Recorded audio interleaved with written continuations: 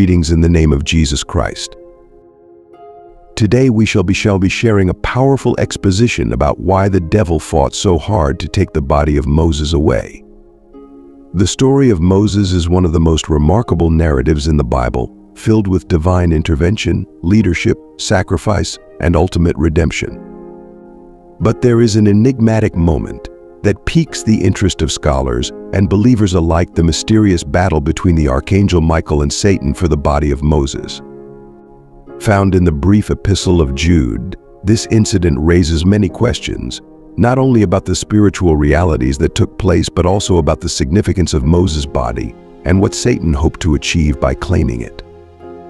In this exposition, we will delve deep into this peculiar episode, examining the reasons why the devil fought so hard for Moses' body, and more importantly, what lessons we can glean from this story.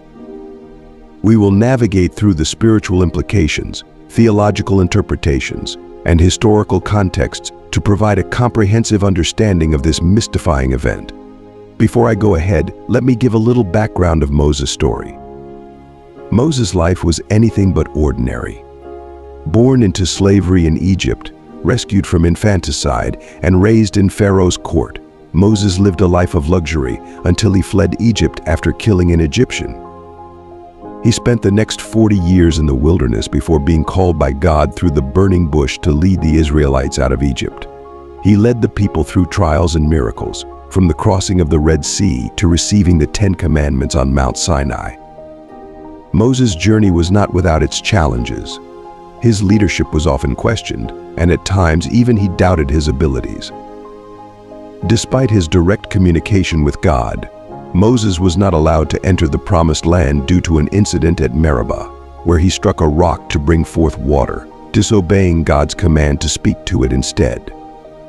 This act of disobedience cost Moses his entry into the land he had longed for. However, God did allow him to view the Promised Land from Mount Nebo before his death. The strange circumstances of Moses' death. According to Deuteronomy chapter 34 verse 5 to B6, Moses died in the land of Moab, but what is unusual is that God himself buried him, and God buried him in a valley in the land of Moab, opposite Beth Peor, but no man knows the place of his burial to this day. The significance of this divine burial cannot be overstated. Why did God take such personal care of Moses' burial? And why was the location of his grave kept secret? It was in this sacred and hidden moment that a cosmic battle occurred, one that is recorded in the New Testament. Let's proceed into the second phase, the cosmic battle for the body of Moses. Jude chapter 1 verse 9. The epic confrontation. The New Testament sheds some light on this mysterious event. In Jude chapter 1 verse 9, it says, "But Michael the archangel, when he disputed with the devil and argued about the body of Moses, did not dare pronounce against him a railing judgment, but said, 'The Lord rebuke you.'" This verse tells us that there was a dispute between Michael and Satan over the body of Moses, but it does not give us the reason for this dispute. This omission leads to numerous speculations and interpretations. Why did Satan want Moses' body? The question that arises here is, why was the devil so interested in Moses' body? After all, Moses was dead. To understand this, we must look at a few possible reasons. 1. Moses was a symbol of the law. Moses was the mediator of the law, which was central to Israel's covenant with God. By trying to claim his body, Satan was attempting to undermine the authority of the law and, by extension, God's relationship with his people. If Satan could claim Moses, he symbolically have claimed the authority of the law itself. Just the way Jesus died and was resurrected by God from the underworld. If Jesus was never risen, then the effects of Christ's victory would not have been felt. In same way, if the devil had succeeded in capturing Moses' body, then the law wouldn't have effect. Number 2. Desecration of Moses' body. Another possibility is that Satan wanted to desecrate Moses' body to prevent him from having a proper burial. In ancient Jewish culture, the treatment of a person's body after death was of utmost importance. A failure to receive a proper burial was considered a great dishonor. By desecrating Moses' body, Satan sought to dishonor the memory of Israel's greatest leader, thus discouraging the people. Number 3. Preventing resurrection. Some scholars suggest that Satan wanted to prevent Moses' resurrection. Though this is speculative, it aligns with the notion that Satan consistently seeks to thwart God's plans. If Moses' body could be corrupted or taken, Satan believed it would prevent him from being a part of God's redemptive plan in the afterlife.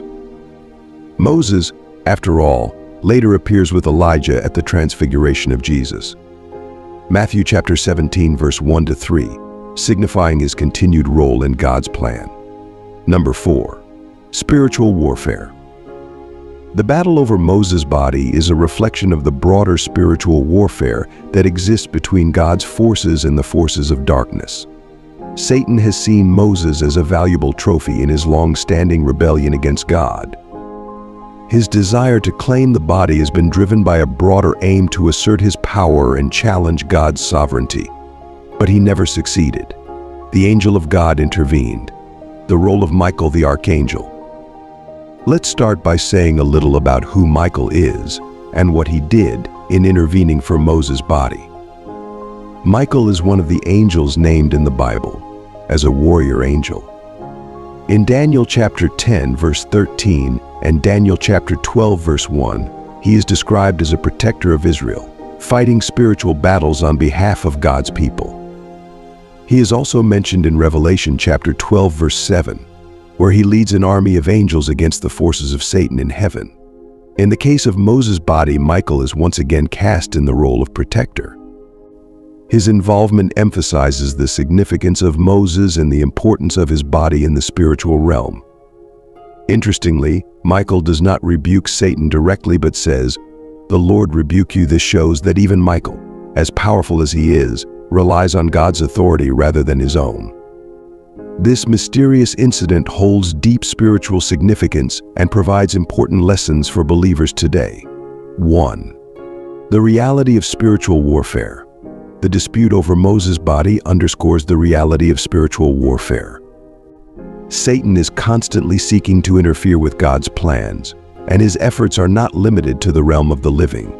He is willing to fight for even the dead, which serves as a stark reminder that spiritual warfare is all-encompassing and relentless. As believers, we must be aware of this spiritual battle and equip ourselves with the tools to fight it.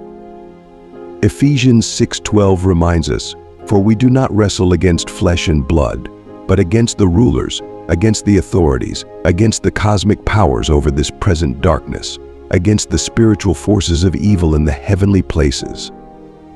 Number 2. The sovereignty of God. In this battle, we see that God's sovereignty is supreme. Although Satan fought for Moses' body, he was ultimately unsuccessful. This teaches us that no matter how hard Satan may try, he cannot overcome God's will. The victory belongs to the Lord, and even the archangel Michael knew this when he invoked the Lord's name in his rebuke. We should take comfort in knowing that God is in control, even in the most mysterious and challenging situations. His plans cannot be thwarted by the enemy. 3. Humility in spiritual conflict. Michael's response to Satan is also a lesson in humility.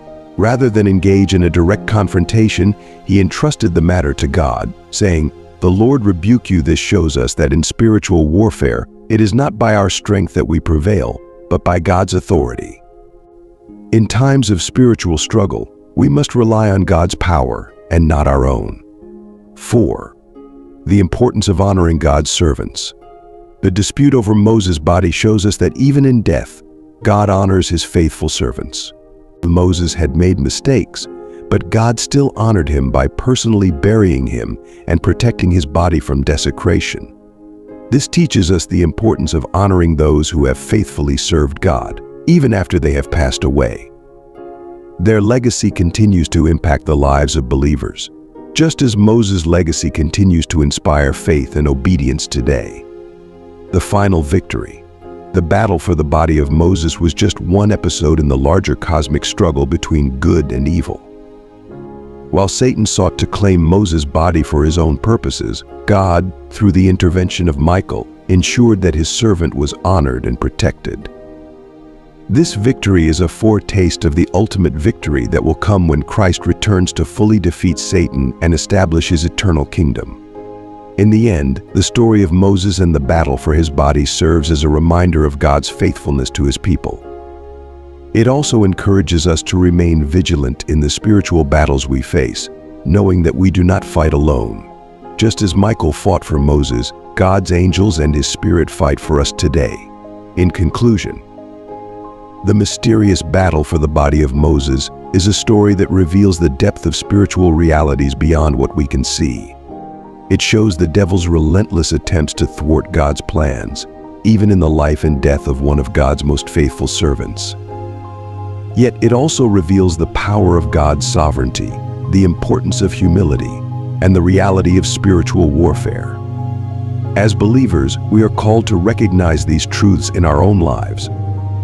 Just as Moses was fiercely protected and honored, we too are under the care of a sovereign God who will never let the enemy claim us.